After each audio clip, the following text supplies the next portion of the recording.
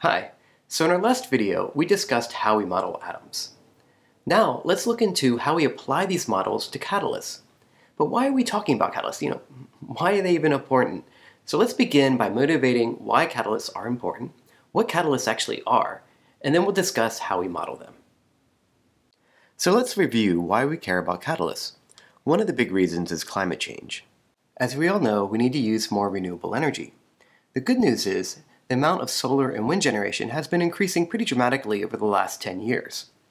However, by 2050, the IEA predicts that we need to have at least 6 times this amount to reach net zero. Now, this might seem fairly feasible, if that was all there was, but there's a catch to this. So let's look at an average day in California. Here is the energy demand. What you see is that the energy demand is the lowest around noon and then peaks when everybody goes home and turns on the AC and TVs. Now let's look at the solar and wind generation at the same time. We see solar generation kind of peaks around noon, which is not surprising, and the wind generation is fairly constant. If we build 3 times the amount of solar and wind generation, what happens? Well, we get this. And 2 really obvious problems pop out. The first is around noon, we have way too much electricity. And then in the evening, when everybody turns on their TVs and turns on air conditioners, we don't have enough electricity to go around. So what we need to be able to do is figure out how to transfer that electricity from around noon when it's in excess to the evening when people need it. And it's not just for transferring energy from one day, one time of the day to another. You can imagine we could have multiple cloudy days or, a cloudier season, and we want to transfer energy not just for hours, but for days or weeks or months. So one way to do this is to take the excess renewable energy and use that to split water in a process called electrolysis into hydrogen and oxygen.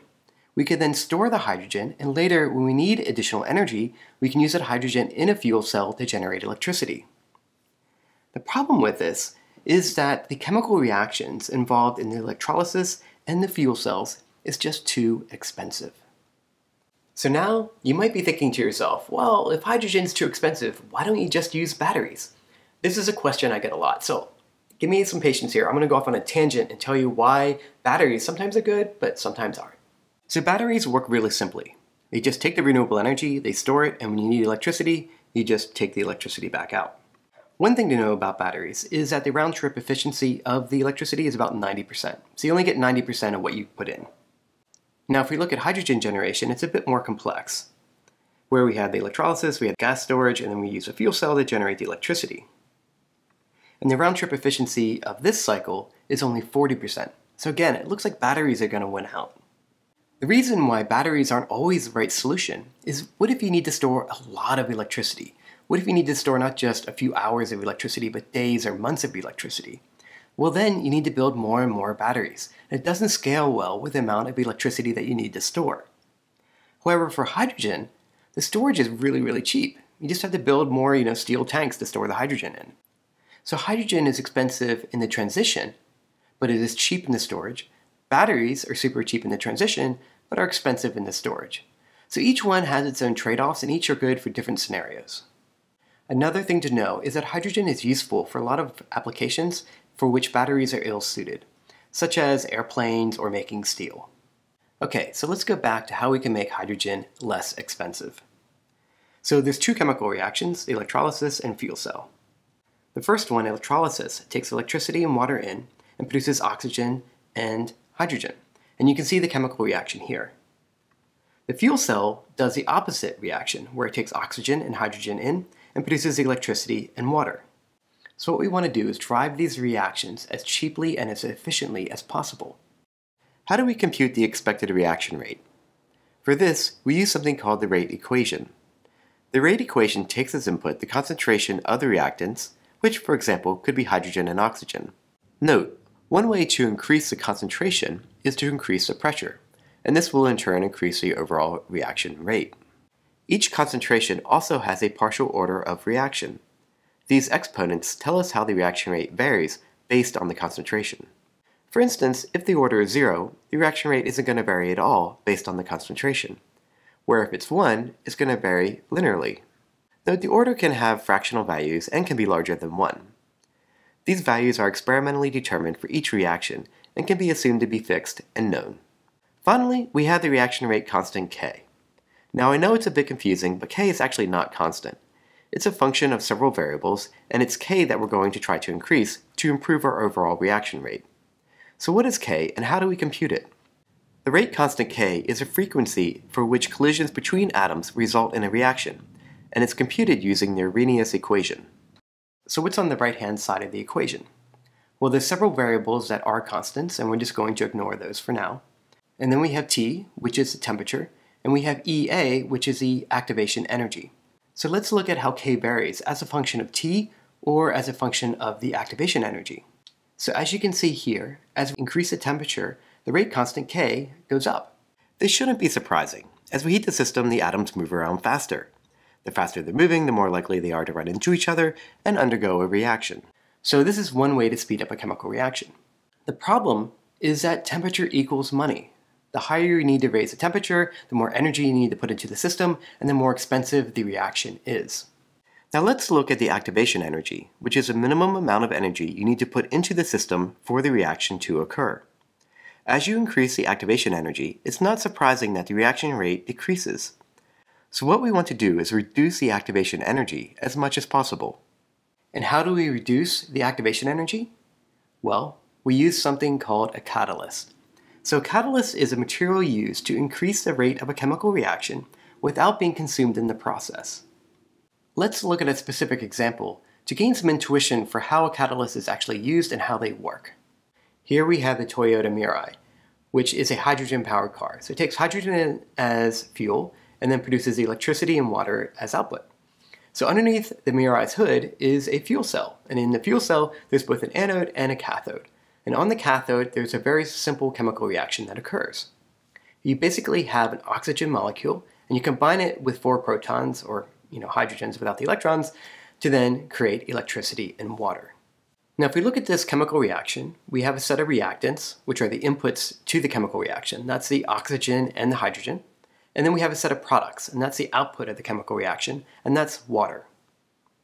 And if we look at the energy difference between the reactants and the products, we see that the energy goes down. So intuitively, we think this chemical reaction would just happen because everything wants to go to a lower energy state. But in practice, this doesn't happen. Why is this? Well, if we look at the chemical reaction, we have those 2 oxygen atoms, and they're really tightly bonded together. They like being an oxygen molecule. So in order for this chemical reaction to proceed, we have to figure out a way to break that oxygen molecule, so that way those 2 oxygen atoms can break apart and form the water molecules.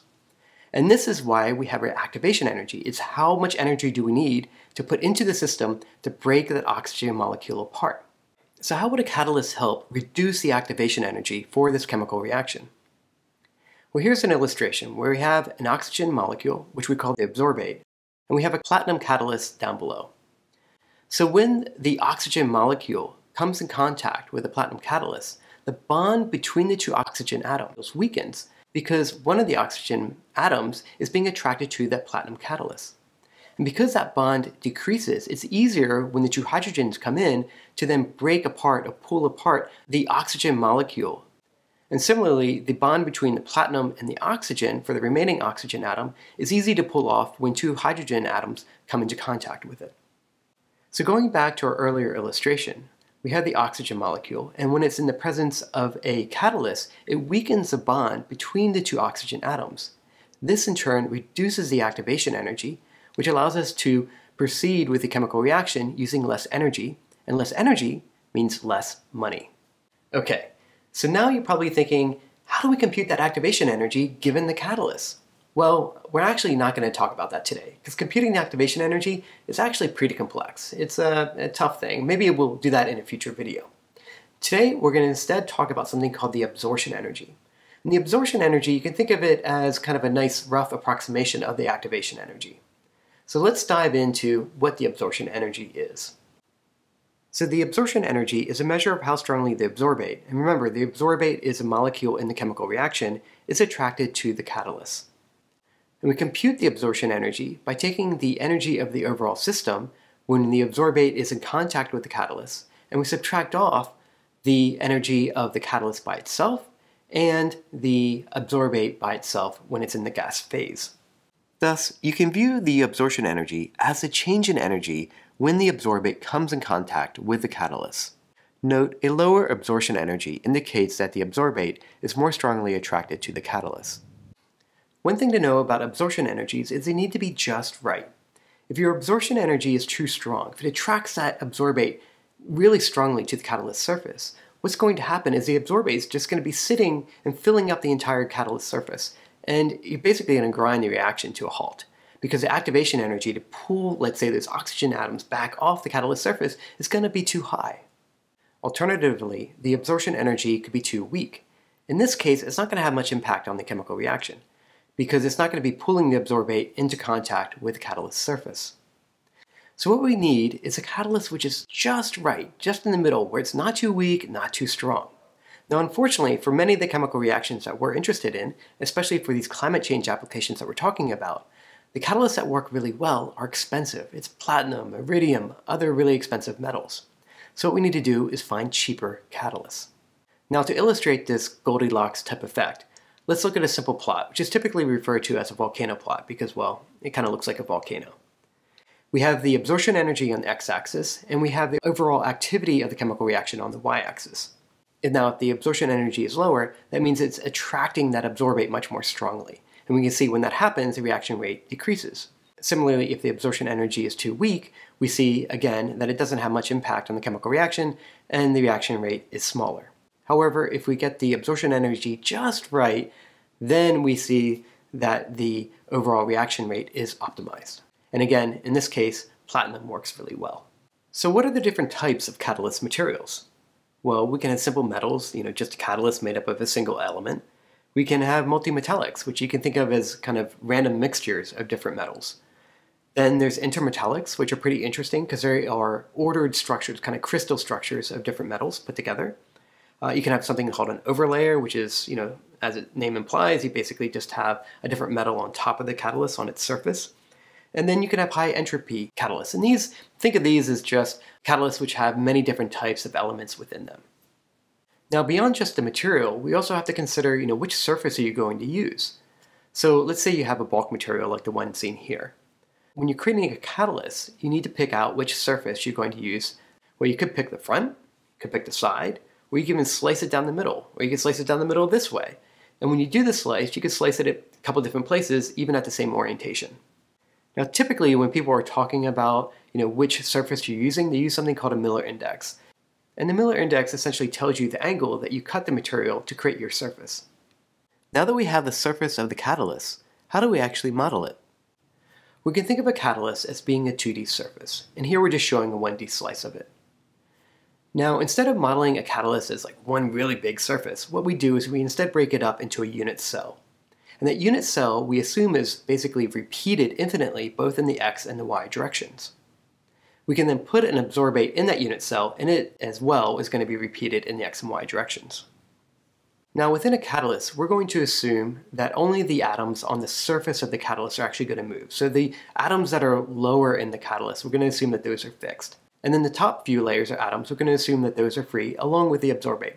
So it's only the free atoms that we're going to be moving during our simulations. When we run our simulations, we also have to take into account the atoms in the neighboring cells. And we compute the positions of the atoms in the neighboring cells by computing an offset. We get the offset for atoms in a neighboring cell by using a matrix M, which is a 3x3 matrix, multiplied by the unit cell's coordinates. Now, one thing that's important to know is that M can model any affine transformation. So we can scale the unit cell to make it bigger, we can change its aspect ratio, or we can even skew the unit cell. We then use M to tile the unit cell to create a catalyst surface over the x and y directions. Okay, so now that we know how we actually model a catalyst, how do we compute the absorption energy? So again, the absorption energy is computed by calculating the energy of the absorbate on the catalyst surface minus the energy of the catalyst by itself minus the energy of the absorbate in the gas phase by itself. The energy of the catalyst by itself and the energy of the absorbate are generally known beforehand, or they're fairly easy to compute. So let's talk about how we compute the energy of the absorbate on top of the catalyst, because that's the trickiest part. To do this, We pick an arbitrary initial state where we basically just place the absorbate somewhere on top of the catalyst, and then we perform a relaxation, like we discussed in the previous video. We compute the forces on the atoms, we then update the atom positions, we compute the forces again, and we keep repeating this process over and over and over again until the forces go to zero, which is equivalent to hitting a local energy minimum. And the positions of the atoms at this local energy minimum is called a relaxed state. So what do these relaxations look like in practice? Here's a pretty interesting example with an absorbate that's fairly complex. And we see when we do a relaxation with density functional theory or DFT, we get a relaxation that looks like this. The absorbate's moving around quite a bit. It's actually a fairly complex simulation. And here's the same thing done with a machine learning model. And what's really interesting is how well these work. And we'll get more into how machine learning models are used in the next video. So if we plot the energy as the relaxation proceeds, we see that the energy slowly decreases. So while the DFT and machine learning approaches get to the same end result, the pathways do vary. Now take note, I'm just showing you a positive example where the machine learning approach works here. It's not always the case. A lot of times the machine learning approach will also fail. Every time we perform a relaxation, we are finding a local energy minimum. However, what we really want is a global energy minimum, because in the real world, the absorbate will be attracted to the site with the lowest energy. So typically, we need to perform numerous relaxations to find the one that has the lowest global energy. So putting this value back into our equation, we can basically take our global energy minimum that we found, negative 2.43 EVs. We can also compute the catalyst energy and the absorbate energy, and then we can get our final absorption energy. In our made-up example here, it's negative 0.53 EV. We can take this point and put it into a hypothetical volcano plot, and we can see that this particular point is a little bit too strong. We want to find a catalyst that has a weaker absorption energy. Now the volcano plot that I was just showing, it's overly simplified. Usually you don't just have a single absorbate that you're interested in, and usually it's not this perfect kind of volcano shape. Many times in real reactions, you're going to be looking at multiple different absorbates, multiple different absorption energies, and the plots themselves are going to be a little bit more complex. They're not going to be like these simple volcanoes. Now finally, it's important to note that the models that we're using right here are really approximate. They're really simplistic models. We just have this perfectly clean catalyst with a single absorbate sitting on top. It's a really simple model. Now, in a real-world chemical reaction, it's going to be a lot more complex. The catalyst itself isn't going to be a perfect crystal structure. It's going to have imperfections in it. The surface of the catalyst could have different atoms sitting in different places. It might not be a nice clean surface. You could have multiple absorbates in the chemical reaction, all interacting with each other. And typically, the absorbates aren't just sitting there floating around in air. They're actually floating in a solvent like water. So you have to model the water molecules that are floating around as well. But even though the chemical reactions, are a lot more complex and you have all these different things going on, even modeling this simple case a lot of times can be informative of the trends of the chemical reaction. It can tell you which catalysts are likely to be useful if we actually try them out experimentally. Alright, that's it for this video. We discussed why catalysts are important, what they are, and then how we model them. Next up, we're going to dive into machine learning and how we actually model the atoms themselves. So what we want to do is approximate DFT, compute the energies and forces, using neural networks, using deep learning, and we'll get into all of that in our next video. Check it out.